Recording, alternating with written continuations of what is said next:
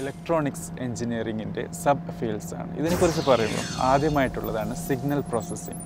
സിഗ്നലിനെ കുറിച്ച് പറയുമ്പം രണ്ട് രീതിയിലുള്ള സിഗ്നലാണുള്ളത്. ഒന്ന് അനലോഗ്, മറ്റൊന്ന് ഡിജിറ്റൽ. ഈ സിഗ്നൽസ് തരംഗങ്ങളുടെ അനാലിസിസും ഒരു പർട്ടിക്കുലർ ആപ്ലിക്കേഷന് വേണ്ടിയുള്ള മാനിപ്പുലേഷനുമാണ് സിഗ്നൽ പ്രോസസ്സിങ്ങിൽ നടക്കുന്നത്.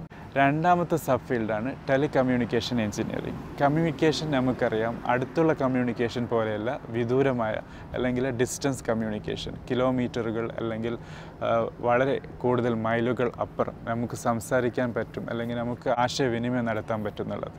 ഇതാണ് ശരിക്കും ടെലികമ്മ്യൂണിക്കേഷൻ എഞ്ചിനീയറിംഗിൽ നടക്കുന്നത്, അതായത് വയർലെസ് ആൻഡ് വയർഡ് ടെക്നോളജി. മൂന്നാമത്തെ ഫേസാണ് ഇലക്ട്രോ മാഗ്നറ്റിക്സ്.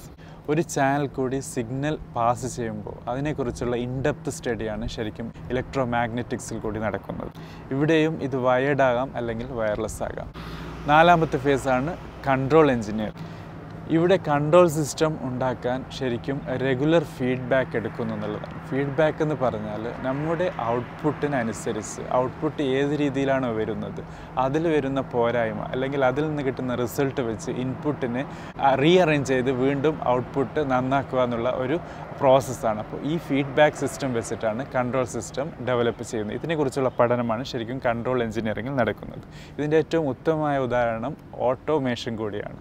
ഓട്ടോമേഷൻ എന്നറിയാം, ഓട്ടോമേഷനാണ് ശരിക്കും ഇന്ന് കാണുന്ന ആർട്ടിഫിഷ്യൽ ഇൻ്റലിജൻസിൻ്റെ ഏറ്റവും ബേസിക്കായ കാര്യം.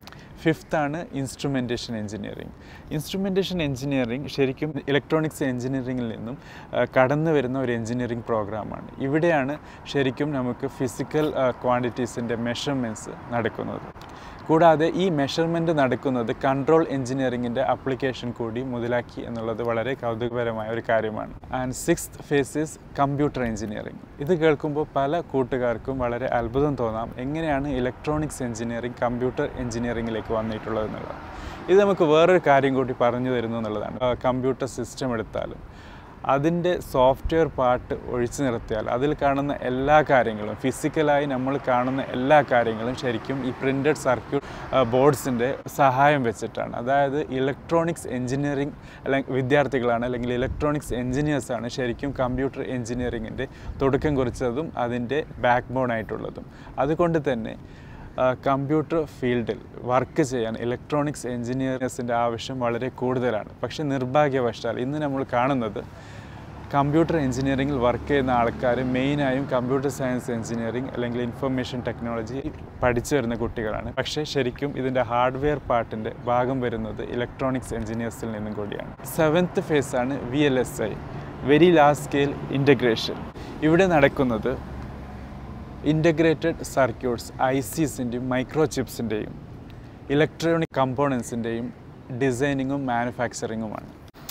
Eighth സ്ട്രീമാണ് sub field of electronics ആണ് പവർ ഇലക്ട്രോണിക്സ്. ഇതിനെ സോളിഡ് സ്റ്റേറ്റ് ഇലക്ട്രോണിക്സ് എന്ന് കൂടി പറയാറുണ്ട്. ഇവിടെ നടക്കുന്നത് control and conversion of electric പവറാണ്. അതായത് ഇലക്ട്രിക് പവറിൻ്റെ ഒരു പ്രത്യേകത എന്ന് പറഞ്ഞാൽ മൊബിലിറ്റിയാണ്. എളുപ്പത്തിൽ അതിനെ ട്രാൻസ്പോർട്ട് ചെയ്യാൻ പറ്റുന്നുള്ളതാണ്. അപ്പോൾ ഇതിനെ കൺട്രോൾ ചെയ്യാൻ, ഇതിനെ കൺവേർട്ട് ചെയ്യാൻ നമ്മൾ മനസ്സിലാക്കിയ പോലെ ഇലക്ട്രോണിക്സ് എഞ്ചിനീയറിംഗ് എന്ന് പറഞ്ഞാൽ സ്മോൾ ഇലക്ട്രോണിക് സർക്യൂട്ടിനെ കുറിച്ചുള്ള പഠനമാണ്. സ്മോൾ ഇലക്ട്രോണിക് സർക്യൂട്ട്സിലേക്ക് ആവശ്യമായ പവർ നേടിയെടുക്കാനും അത് എങ്ങനെ നമ്മുടെ ഇലക്ട്രോണിക് ഉപകരണങ്ങൾക്ക് ആവശ്യമായ രീതിയിൽ കൺവേർട്ട് ചെയ്യാനും അതിൻ്റെ കുറിച്ചുള്ള ഡെപ്ത് സ്റ്റഡിയാണ് ശരിക്കും പവർ ഇലക്ട്രോണിക്സിൽ നടക്കുന്നത്.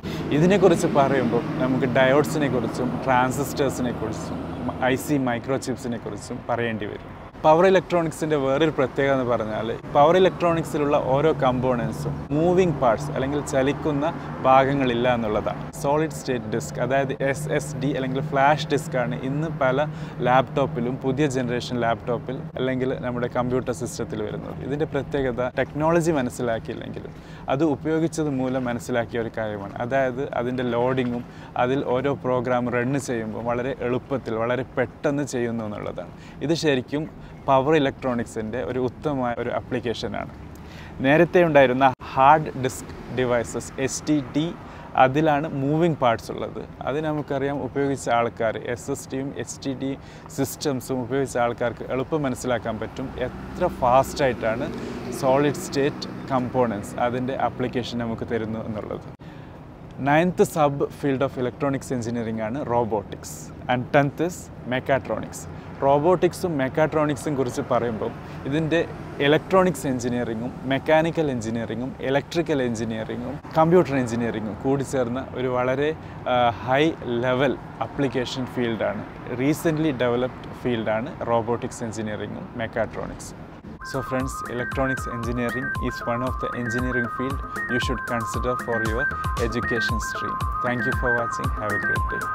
If you are not subscribed my channel, consider subscribing it.